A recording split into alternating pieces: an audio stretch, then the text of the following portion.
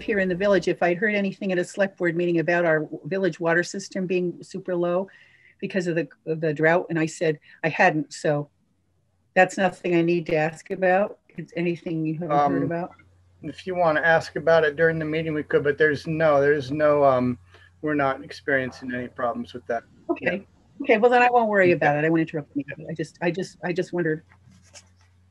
Okay. Thank you. Yep.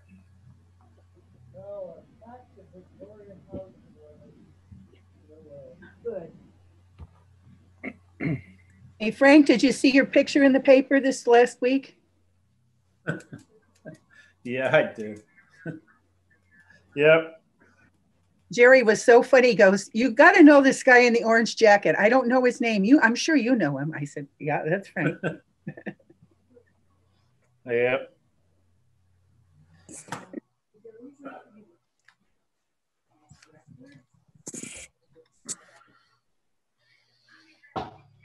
All right, it's 6 o'clock and we don't have anyone else in the waiting room. I'll keep an eye on that just in case, but we'll start this with our script for these COVID times. As chair of the Rochester Select Board, I find that due to the state of emergency declared by Governor Scott as a result of the COVID-19 pandemic and pursuant to Addendum 6 to Executive Order 01-20 and Act 92, this public body is authorized to meet electronically.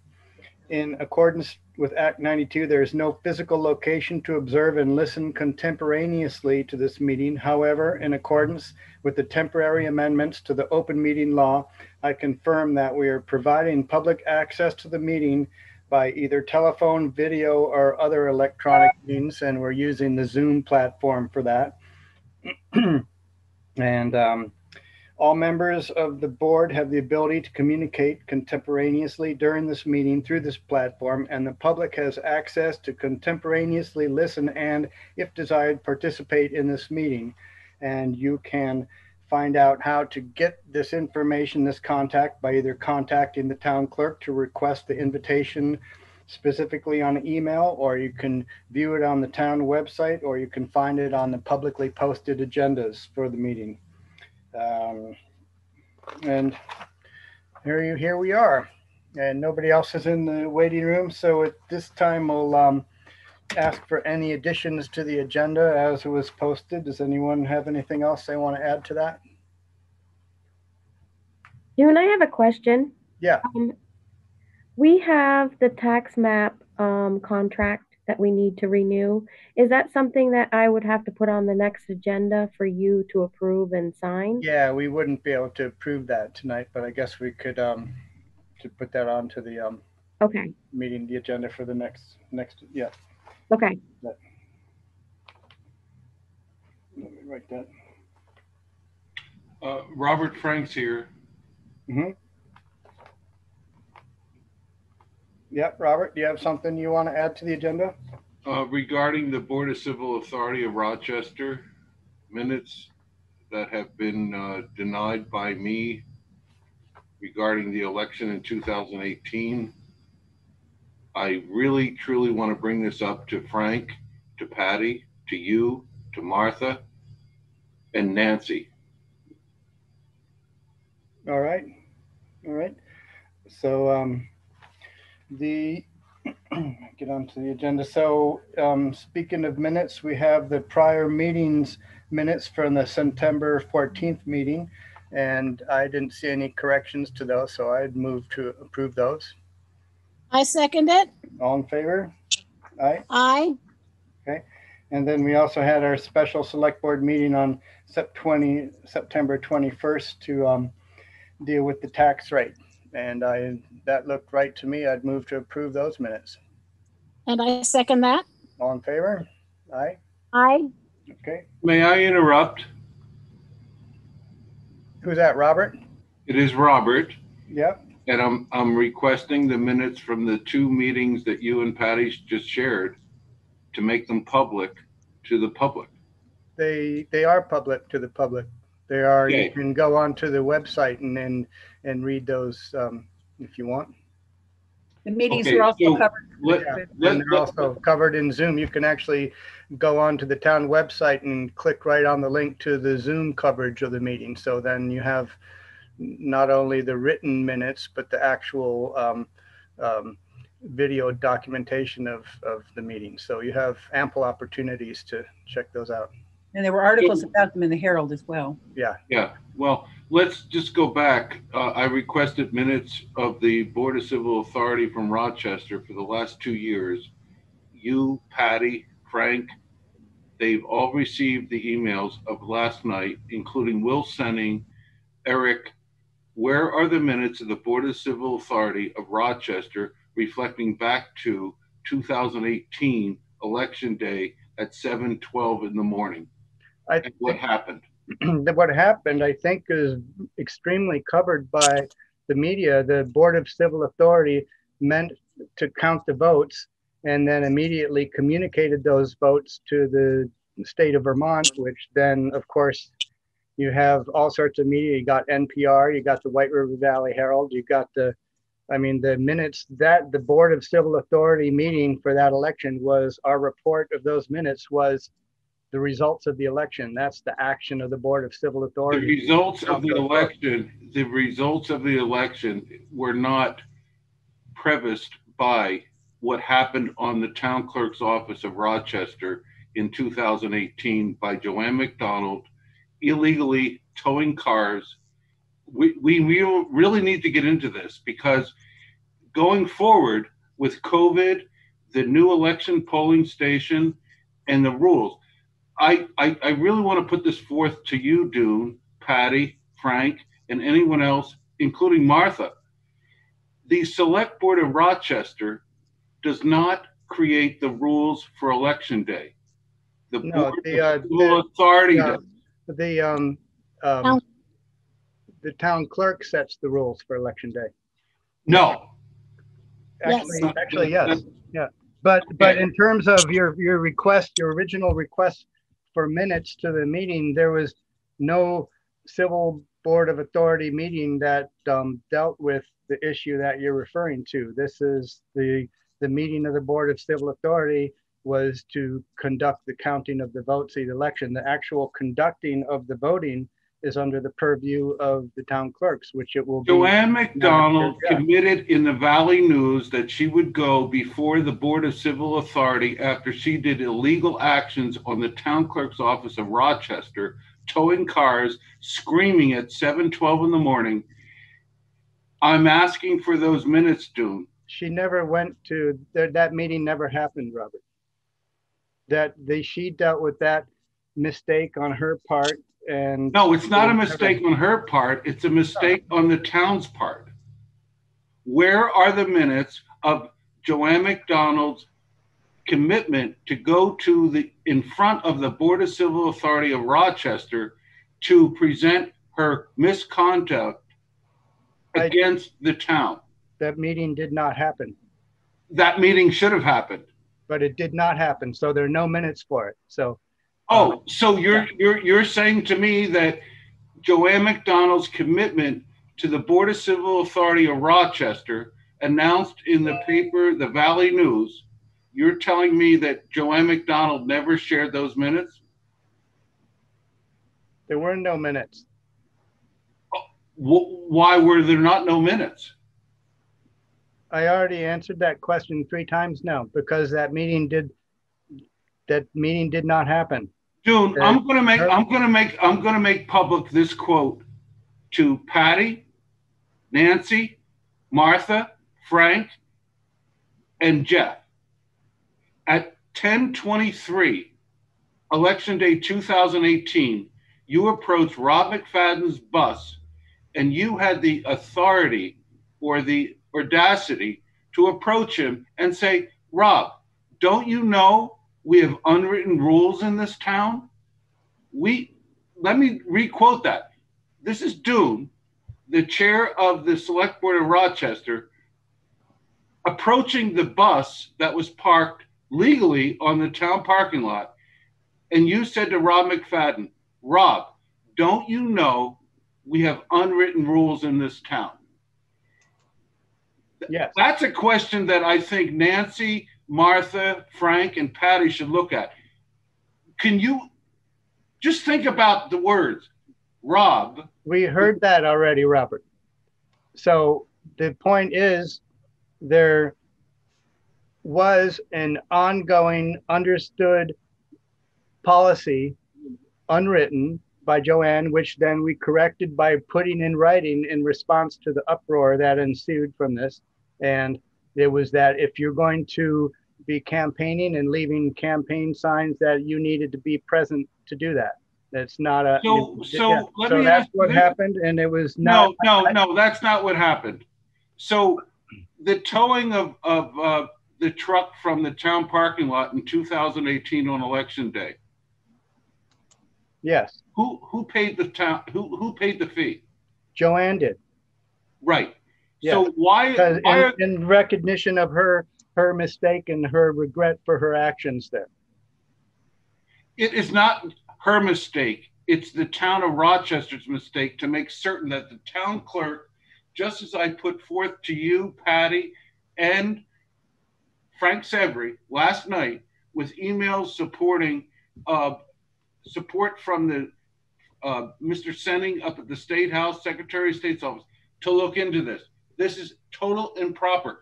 All I'm trying to say to you, Dune, Frank, Patty, is to make certain that election rules are regulated, announced, and publicized to the public so a candidate cannot. Do you know at 10:08 on the election day of 2018, Joanne McDonald insisted that Robert McFadden come to the town of Rochester to pay a towing fee. We changed our entire campaign. We were to be in Bethel at 8 o'clock in the morning. We had to come under Joanne McDonald's illegal jurisdiction to say, you need to come to Rochester to pay a towing fee. Robert and I rode into Rochester, and then you step onto the bus and say, don't you know we have unwritten rules in this town? So we moved the entire campaign from all the electoral votes and people from Bethel to Rochester, and then we were exposed to Joanne McDonald screaming and yelling, and then you come out and say, hey, Rob, don't you know we have unwritten rules in this town? What the hell are the unwritten rules? So that ruined the entire campaign. And Joanne McDonald, I was at Deering's that morning after this happened. It was the most defilement of democracy. I ran up to Rob, to JD's. John was on his way to tow the truck illegally. He tows the truck, and Joanne McDonald says, you can't do that. And he's like, it's already done. So I don't really, Martha can report whatever she wants to report. Nancy can, talk. I don't really care. I just want to make certain that 2020 is locked down with rules and regulations at the high school, not at the town clerk's office. So we are going to go back into Joanne McDonald's conduct as the town clerk in 2018, even after 2020's election, because that was a debauchery. Dude, let me ask you this question. Just a second. I see Pat has got a comment she wants to make here. I have my hand up. Yeah. I take the unwritten rule comment as referring to something that is like common courtesy and common sense. Those are the golden rule, the unwritten rules.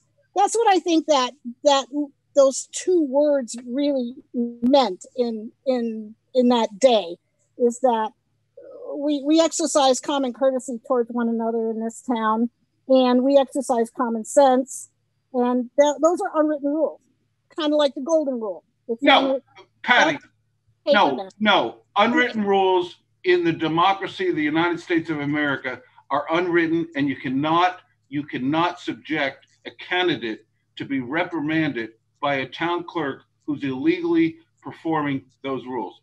And she, So- you keep insisting that she illegally did that, but in the reality of the Vermont statutes, the town clerk has got the jurisdiction for conducting the elections, and she does have the say over what happens in the polling place. So you can back off on the illegally. There's no question that it was a mistake, and she overreacted, and she felt terrible for that. And my approaching the bus and trying to enter in dialogue with you was an attempt to smooth the waters and calm everyone down. I see that 2 years later, it still has not taken that effect. So I suppose you would rather you just had no communication. Dude, let me just say this. You quoted me as this obsession with regards to 2018's election day from 7/12 till noon that day. You communicated, it's my obsession. It is not my obsession. It's the democracy of America's obsession. If Joanne McDonald made a major mistake that day, I could not believe what I experienced. At 7/12, she was screaming at me, telling me to leave to get my truck off the parking lot. It wasn't my truck. I didn't know whose truck it was. That ruined our campaign. You know whose truck it was? It was Rob McFadden's truck, and we have video of the legal distance of where a truck should be parked, as said in the select board before you and Frank. Rob McFadden or Rob Cratley has the measurements, and he was totally legal.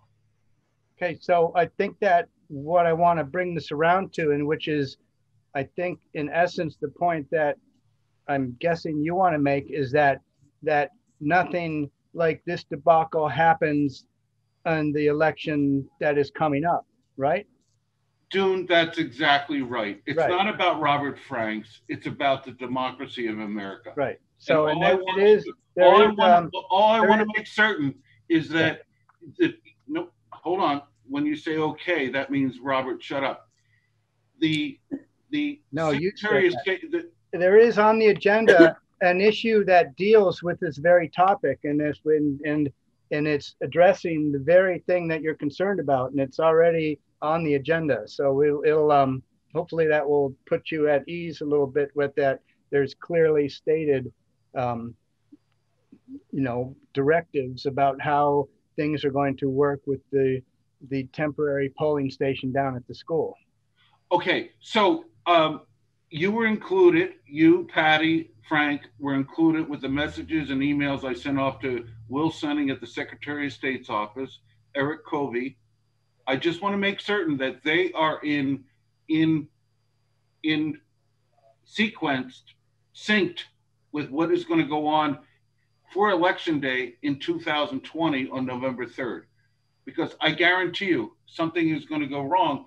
And by the way, there are. What do you mean? Well, okay, you're. How can you guarantee something like that, Robert? Do you have something planned? No, what I'm saying is that the town clerk, okay, there are state rules regarding Election Day. They are the rules from the state, the Secretary of State's office.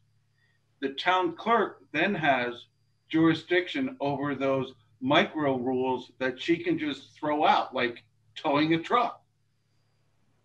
I don't want that to happen again. Yeah, I don't anticipating that happen again. Unless Well, of course someone parks a truck in a spot where it's been dedicatedly said that there should be nothing parked, then we would tell something. But the parking spot, will be that parking clearly spot where the stated truck and written down. Yeah. The parking spot where the truck was parked was not designated. All right. As We're talking about in November of 2020 now. That's the main thing here is what's happening now and going forward. We understand that it was it was a mess before. There was a problem, and we've taken steps to clarify what is to happen in this next election. And I think that is what you're concerned about, correct? That is all I'm concerned about. Right. Just make certain that everyone, whether it's whoever votes, whoever moves onto the parking lot or drives onto the parking lot, whether it's a candidate or a 93-year-old senior citizen, all they want to do is vote. Yep. But they don't want to have constrictions of what happened in 2018. Okay. Well, To be I don't clear, think any voters were constricted in 2018. That was actually non-Rochester residents that were affected by that. So it's not, that's not what happened in 2018. No voters were constricted or refused access. So let's Right. just be clear about this. Voters were constricted. A candidate was constricted and called and summoned by the town clerk to pay a fine for a towing fee. So you might sit there and say no.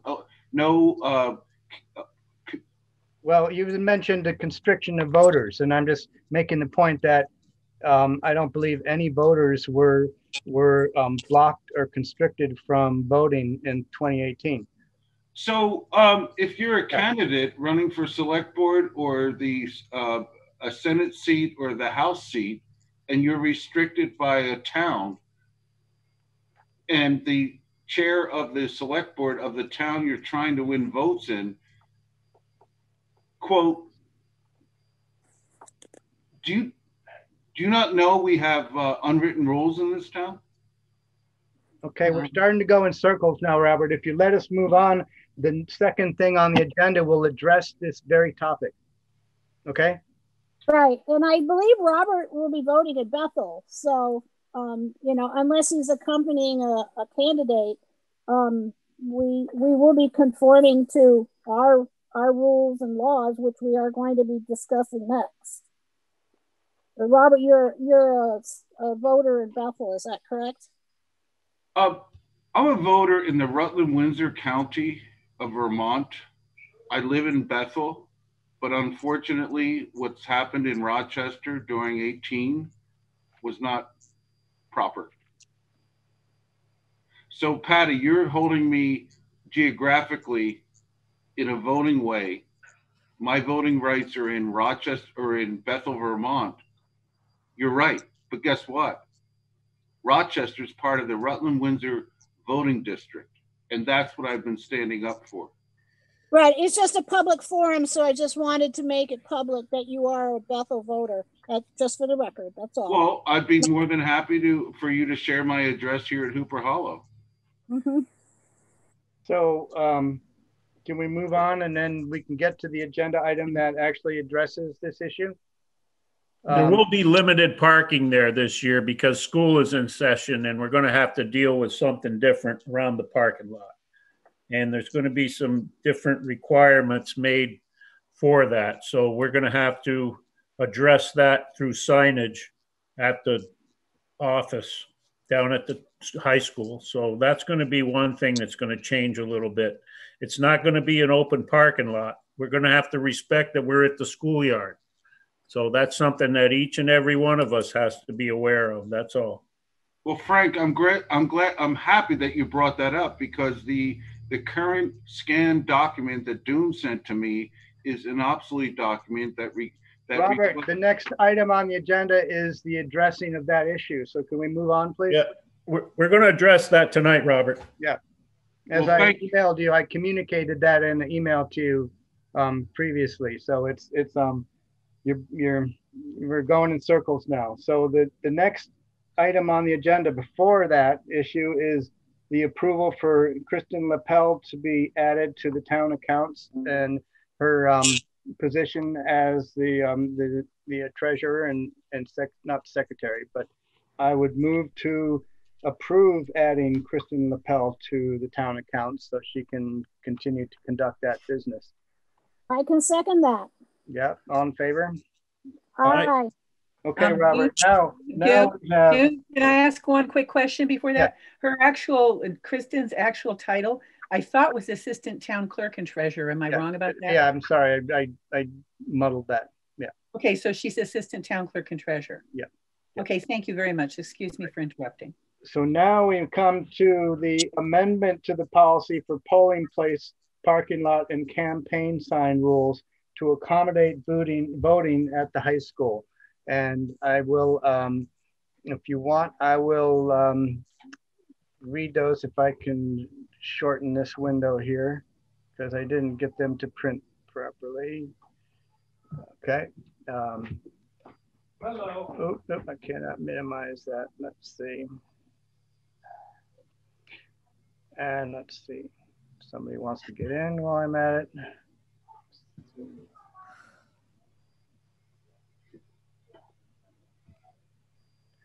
No, it will not let me minimize that. Has someone got that printed out that they could read? I have it.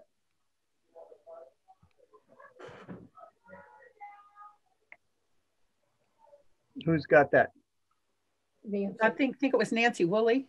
Nancy, would you be willing to share that with us? Because my computer won't let me get to that screen. Does Julie have it? You got to turn your volume up, Nancy. Yeah, I've got to get it. Does Julie have it? Yes, I do. All right. Would you mind reading that with us, Julie? Sure. Okay, so the presiding officer in Rochester, it's the town clerk, has jurisdiction over whether vehicles can be parked in the town office parking lot and where political signs can be placed on election day. 17 VSA 2508 for the November 3rd, 2020 general election. Because of COVID-19 regulations, the polling place will be moved to the Rochester High School building. The presiding officer, Rochester Town Clerk, has jurisdiction over where vehicles can be parked in the Rochester School parking lot and where political signs can be placed on election day. 17 VSA 2508. Social distancing will apply. The presiding officer will not allow signs to be placed in the ground or affixed to anything on the property of the polling place. Individuals are allowed to stand and hold a sign in a designated area near the entrance to the marked polling place at the Rochester High School building, so long as a voter is not hindered or impeded from going into or out of the polling place. In future elections, the same policy will apply at the entrance to the town office parking lot abutting the school street. Exiting polls or surveys can be done outside of the polling place as long as a voter voluntarily offers to participate and the person conducting the polls or surveys does not hinder or impede the progress of the voter as he or she enters or leaves the polling place. Again, 17 VSA 2508. When voting is done at the Rochester Town Clerk's building, public parking in the town office parking lot on election day is not allowed so as to provide parking spaces for voters. Individuals and businesses who regularly use the parking lot must find parking in another area of town. The one exception to this parking policy is for those persons employed in the town office and poll workers who will be required to park at the entrance of the parking lot. Okay. So can I bring something in here?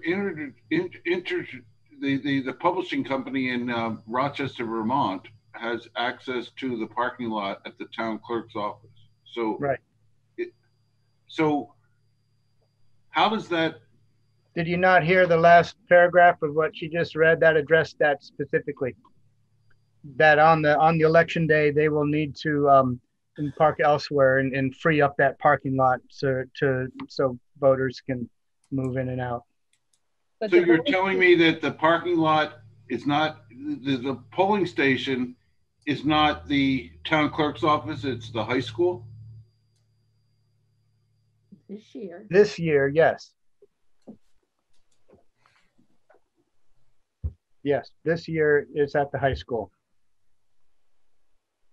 And that's why we amended the policy that was approved in 2019 to clarify any questions about this, and we modified it to deal with the situation that we're experiencing here, where the polling will happen at the high school. We've also held 2 elections there, Dune. That's true. Already, and have worked out pretty well. Yeah, the primary worked fine. I helped with that. So I would there is maybe something we could throw in there. We may want to add that masks are required when entering the building. Okay. Yeah, I think that's appropriate that we have in that ordinance, so people know that. That would go in the first part, I think. Yeah, that I would agree. Just so people are aware of it. Well, I would also. The last 2 elections we had, Julie had maybe a couple people that one refused and another was not noticed until it was too late. So, but I think everybody was pretty good about doing that. So we've had good luck so far with that. So the high school parking lot is kind of a tough place for a candidate to arrive on election day. What I'm suggesting to the town of Rochester is to seclude an area where candidates can be presented properly, legally, and according to the laws of Vermont and the town of Rochester before election day, so they don't arrive and then all of a sudden get reprimanded for being in a place where they shouldn't be. No, we're going to establish an area for them, Robert, outside along the entryway to the high school. That'll be approximately 12 feet from the paved part of the entrance. And we're going to flag it off, and we'll have a sign there for campaign personnel. Well, Frank, what day will that happen? Will it happen? That's going to happen the day before. I'll do it. I've done it the last 2, and I'll put all that stuff out. It'll just be flag and tape, and we'll have some cones, and it'll be pretty well spelled out. I think that's great. I think it's great that you took responsibility to do that, because candidates have to move from every town all day, and they don't want to step onto a village and then be reprimanded for being illegally standing there. Yep, that's why we put together this amendment to the campaign sign rules to make sure that this is all very clear. Well, thank God. All right, so I would move to approve that policy with the addition of the text about the mask. I have a comment. Yep, Bruce. You can't make mask 100% mandatory, because there are some people who are unable to wear a mask. So there's got to be room for an exception in there. I think Julie has in the past that anybody who doesn't have a mask or won't wear a mask, that they can we can give them their ballot and they can vote outside. Yeah, as long as it's not 100% mandatory. Right. I think Julie had done a fairly decent job policing what she needs to do there, and she'll have control of that on that day. All right, thank you. Well, Bruce, I want to thank you for bringing that up, because I've been suffering through a major neck and ear issue. I cannot wear a mask at max, and I apologize. I wish I could, but I cannot. So there are a lot of people out there that, whether they're elders or whether they're, dealing with serious situations, I cannot wear a mask. So I don't know how we're going to deal with that part of it, but maybe you could just bring the ballots out to the parking lot, and if they don't have a mask, you just deliver the ballot to the car and they vote. I think that as it turned out, the handful of how many people, Julie, did you find that was an issue with? Not a lot. I had one, actually 2, yes. 2 people. So I think that we're able to work around that So back to my proposal to approve that amended policy with the addition of how do you want to change the wording that masks are required but will be accommodated if not physically possible? Yeah. Well, Dune, I'll throw this out to you because of my situation. I apologize to people for not wearing a mask, but I wish that if we have to wear a mask or supposedly wear a mask, I would like to have a little badge that says I'm exempted because I cannot wear a mask. I'm seriously. Yeah. Have you tried those a face shield? That would be a way of going forward with it. But well, it's so if in this case, if you were a resident of Rochester and voting in Rochester, you would communicate to Julie that, Julie, I can't wear a mask, and she would give you the ballot to vote outside and then give it back to her. So then it would, we would deal with that. Yeah, I think that would be in this town. Yeah, that would be proper. Yeah.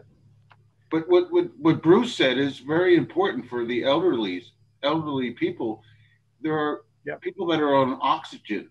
They can't, they want to vote. I think that to a large extent, some of these people that have real compromised situations, they would more than likely vote absently and mail in their ballot and not feel the need to physically come and expose themselves to an uncomfortable situation or an unhealthy situation if they're really compromised. Yeah.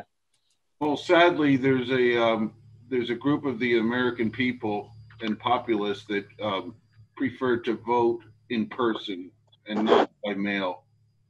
Yep. So back to the I moved to approve that policy with the modified text regarding masks.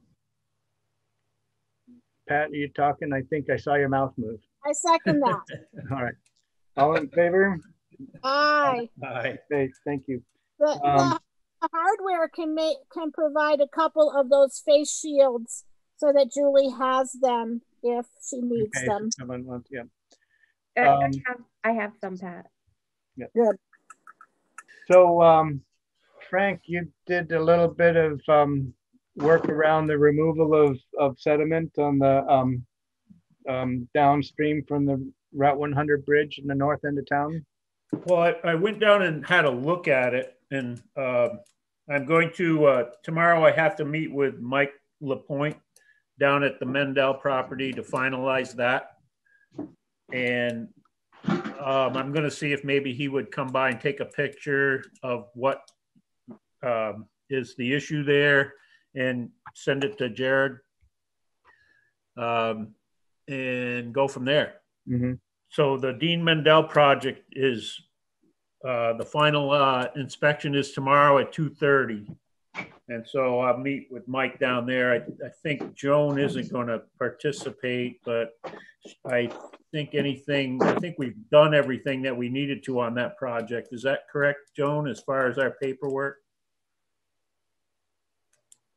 Just one last thing. To put in a request for reimbursement to the town, which I'm working out with Mike. Well, can I add something here, Frank and Joan? Joan, thank you for all the things you've been doing.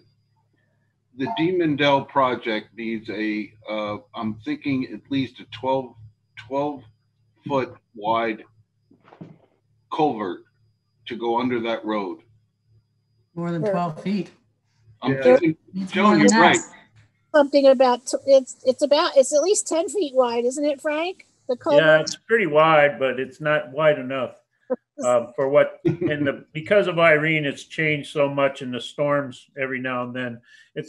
This was just a Band-Aid, and it'll happen again. There's just, they don't allow you to do all that much there, and so we're just doing the best we can with it. And Yeah, this is a pass through for us anyway. It's a culvert is the state of Vermont's responsibility, since it's under Route 100. And from what I've been told, they acknowledge that what's really needed at that spot is a bridge. But it's not a priority for them right now. So until that gets fixed the way it needs to be, as Frank said, this is just a temporary fix for the Mendel's, which we hope will last for a while. Can I add something? Joan, I've been up without water for 3 weeks. I have no water up at the top of the mountain. Nothing. And I know what's going to happen. Dean, his pond is probably dry as dust. And actually, it's full. It's not. got a couple inches of water in it. Dean Mendel has water in his pond? Not very much, but he does have water. Well, and he gets a little bit of stream there, and there's a spring up beyond his house that's running endlessly, that Frank Twitchell has rights to, that retained rights to. Well, I hope it all works out, but that culvert under that Route 100 piece of road, like Joan said, or Frank, you said, it's not 12, it's got to be 14. It's a gigantic hydraulic flow of water. And I met with the town of Bethel today up here on Hooper Hollow, and we went through all the hydraulics and the Adequachi grants and all the stuff. I could write a book about what I experienced today. And, the town of Bethel is very gracious, but they're concerned about what the hell is going on up here. Because the Adequachi grants, they don't listen to the people that live on the roads that they're actually giving money to through the towns. Seriously, it's a really good discussion, because it's like they want to make certain that hydraulic connection is synchronized with water flow. So, Joan, do you have any updates with that would relate to that, or anything else that you've been working on? Everything else is stuff you've heard about before. I'm doing, still working on reimbursements from the same place we've been talking about for over a year. Mm-hmm. I'm doing what's needed from my end to gather information for the single audit, and just generally keeping track of other things. So nothing really to report.